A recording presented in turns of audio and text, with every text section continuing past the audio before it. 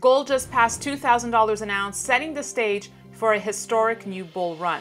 Multiple billionaire investors are loading up on gold, including hedge fund founder Ray Dalio and real estate mogul Sam Zell, meaning now is the time to own gold. One precious metals expert is stepping forward with a big prediction. He believes we could see gold reach as high as $3,000 by the end of the year, possibly higher. So find out why and get instant access to his #1 gold investment for 2022. It's not bullion, an ETF, or a mining stock. In the past, folks using the same gold strategy could have been able to make nearly 50 times their initial investment. Considering how quickly the price of gold has been moving, you don't want to waste any time missing out on the gains he believes are in store for this investment.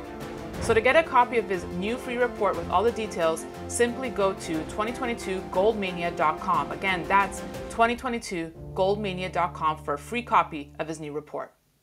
Hi, this is Daniela Cambone, and welcome back to Stansberry Research and part 2 of our discussion with Mark Yaxley, Managing Director over at Strategic Wealth Preservation, SWP. They are a bullion dealer and storage provider based in the Cayman Islands. And Mark joins us from inside the vault in Cayman. Mark, thanks for coming back and joining us. Always a pleasure, Daniela. So as I promised, part 2, we are talking counterfeits. For as long as coins have been around, well, the fakes have existed. And one of the common questions we get is, well, how do you know if what you're buying is real or not? How can we protect ourselves? So Mark has agreed to graciously walk us through a few steps of how one can see the real stuff from the fake stuff. Is that right? That's right, Daniela. I mean, unfortunately, counterfeiting is a reality that, all industries face. The mints and refineries in our industry in particular have gone to great lengths, starting somewhere around 2014, 15, starting to see a lot of increases in the technology in their products to try to counter counterfeiting. But obviously, there are still testing methods that people can use, that we use here at the Vault, and people can use at home to protect themselves as well. All right, so you're going to walk us through some steps. Now, what you have there, is that something that I can have at home? Yes, everything on this desk is available for purchase. Online. I can certainly provide the names of the equipment as I go through it, and also provide you the links you can give to your viewers. Is it really expensive equipment? Not really. I think in total you're probably looking at about $1,000 of equipment on this table right now. So for some people that might be a lot, but even if you owned like 2 out of 4 of these pieces of equipment, that already put you in a better position than someone who had none. And I guess before we start, it goes without saying that, if you are buying from a reputable dealer, you wouldn't encounter these issues. That's right, Danielle. That is literally the pre-step to testing is avoid 99% of all potential problems. Buy from a reputable dealer. They are sourcing either directly from refineries or from distributors of refineries and mints. So, you cut out a lot of the nonsense by just doing that. All right, so I'll get out of your way. Please walk us through the process of, what would Mark actually do? How does he test? Right. So what the methods that we use here at the Vault, first of all, are non-destructive. And what we mean by non-destructive is that we are not melting or drilling any of the products that belong to our clients that we store. Obviously, we don't want to affect the value of their products. So we use non-destructive testing methods, because the only 100% sure way to know that something is real is if you melt it. And unfortunately, that is not an option, right? For retail investors. They don't want to be melting their gold and silver over and over again. So we use a 4-step process inside the Vault. Each one of these steps independently on its own is not perfect, but when you put them all together in sequence, it actually will reduce, or give us information about the correctness of the product or not. Is there something to be suspicious about, and do we have to investigate that further? So the first one, it sounds a little bit silly, but it is actually just pure common sense, is you want to do a visual inspection of the stuff you receive. So if you order it online and you want to take a good hard look at it, if you happen to have a strong magnifying glass, you can really get in there and look at the security features and some of the finer details on the coins. Believe it or not, it is actually very difficult to counterfeit these things. It's quite expensive to produce them. So even for counterfeiters, they have to invest a lot of money to be able to replicate a coin properly. So you want to take a very good look at the fonts on the coin, that obviously the spelling and some of the finer details are all correct. when it comes to bars, a lot of people will buy 1-ounce bars, 10-ounce bars. They come in these security packages. And a lot of the times we found if we're dealing with a counterfeit situation, it is the quality of the packaging, because the mints use very high-end packaging and good quality materials when they put these together. So the quality of the packaging, the color of the packaging will be incorrect. The font of the logo of the manufacturer will be slightly off. So again, it's not a perfect test, Daniela, but it's a good starting point. If you notice something that looks fishy, you're going to want to investigate further. The next thing that we do at the vault is obviously a weight test. We will weigh every piece to make sure that it weighs the desired amount. So again, that sounds very simple, but counterfeiters have to have equal weights to the actual producers in order to create a proper counterfeit. And that's actually harder than you would think. So we know for a fact that a mint or refinery will never have a product that is under the weight that is stated on the bar or coin. So we're expecting this coin to weigh either exactly what the mint states it's going to weigh, or just slightly above. Some mints will actually add a little tiny fraction of metal to make sure that their products are always above the weight, because they never want to be below. You can only imagine the tweets that would explode if a mint were below its weight. So we want to, here I'm using a fairly sensitive scale. It goes to 3 decimal points on the gram. And so I can weigh this coin and make sure that it weighs exactly the amount of grams or slightly more. If it's less, I definitely want to look into that further. So now getting into the more scientific side of the testing, step 3 is a machine that actually measures density of the metal. So each type of metal and each purity of metal will have a different density. So for example, a gold Krugerrand will have a slightly different density than a gold maple leaf, because the Krugerrand is like 92% pure gold. The gold maple leaf is 4/9 pure gold. Obviously silver is different. And then if you took like non-precious metals, like lead or something like that, they would have a completely different density than precious metals. So this machine is actually quite easy. You simply put the coin down on it, and it has a range that tells you that this coin falls within the tolerable range. And if it's outside of that range, it gives you an indication. And again, you're going to want to test it. You can also test both sides of the coin to make sure that it's not just like one side is plated in gold, for example, and the other isn't. So you would test both sides and make sure that it's both sides of the coin are within the desirable range for the density measurement. And is there a 5/9 coin? There is a 5/9 coin, yes. The Royal Canadian Mint, I know, has a series of 5/9 coins that have been around quite a long time. And that is a good question. I don't know how that machine would do with a 5/9 coin. I've never tested it. But there are 5/9. Most common 4/9.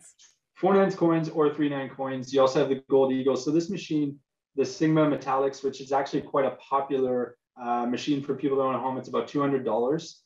And it has different settings for Krugerrands, Eagles, Maples, all the kind of standard bestsellers, the 4/9s, the 3/9s, the silver. So this is actually, if you're going to spend, if your budget's like $200-300, get a very good scale and get the Sigma Metallics machine. If you want to go next level, and this machine is made in Germany. I remember meeting the manufacturers. They're extremely proud of the technology. It's kind of a standout in our industry. And it is basically an extremely powerful magnet that gives you a reading. So we had the density test. This is the magnetism test. And every metal or every element on the periodic table has a different reaction to magnetism. Some things are attracted to magnets, other things are repelled. Precious metals are repelled by magnets. There's no magnetic draw. Actually, it tends to repel the gold and silver when it's pure. But this machine takes it one step further. You place the product on the machine, and it actually gives you a reading, a scientific reading, to tell you if the reaction of the product is the expected reaction, as opposed to if I had put a lead or a 25-cent quarter, the output of the machine would have basically said this is not what was expected for gold. And what's beautiful about this machine is it can also test larger, thicker bars, whereas the Sigma Metallic can only do thinner products. It only reads to a certain level. This can actually do like 100-ounce bars. It can do tubes of 20-ounce silver eagles, for example. So it's a pretty powerful, pretty amazing machine, and that runs for about $800 US or $1,000 US. So if you're really serious about it, you could think about that machine. Yeah, if you're really serious or you have a significant amount of holdings, yeah, we have people that have asked us about this and gone out and ordered their own machine for sure. Very, very cool. I guess in your career, Mark, have you encountered fakes often? I wouldn't say often. I have encountered fakes, both at very large depositories that I used to audit in my Kitco days. I won't disclose which ones, but I came across some things that you would be shocked that they had made their way into the system. Very poor quality. Now, this goes back to like early 2000s when technology was different. But even more recently, I have come across fake 1-ounce RCM gold bars. So they come in, this is a PAMP bar.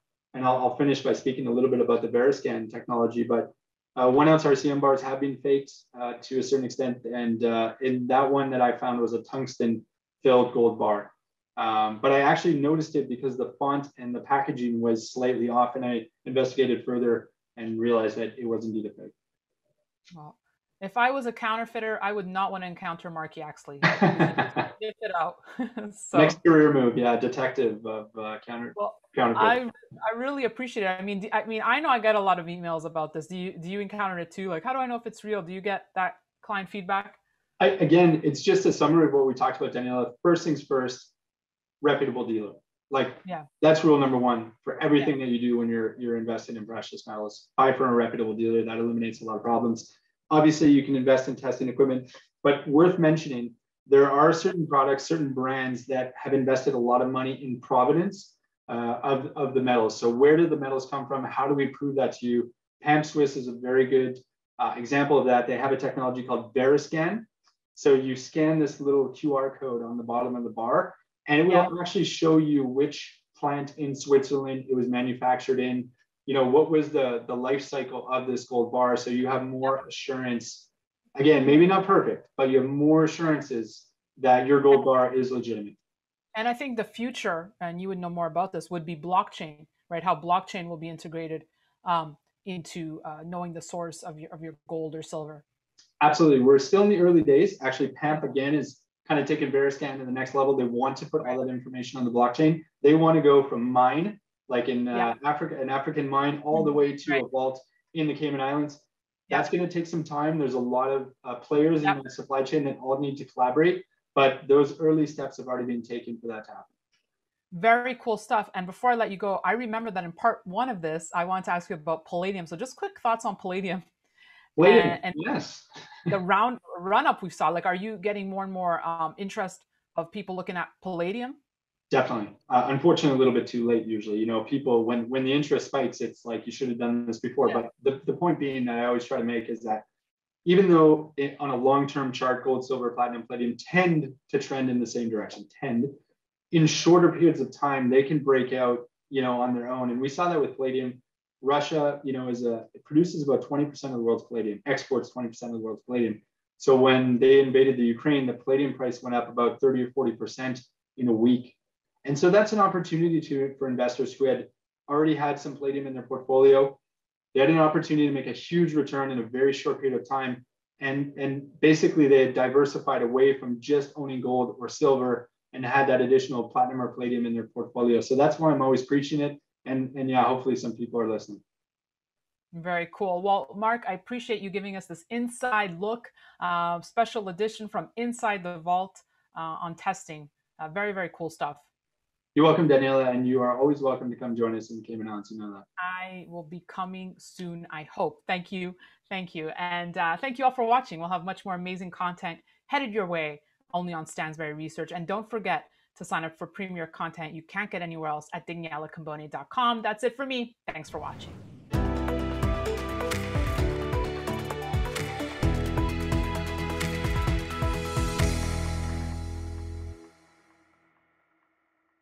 Opinions expressed on this program are solely those of the contributor and do not necessarily reflect the opinions of Stansberry Research, its parent company, or affiliates.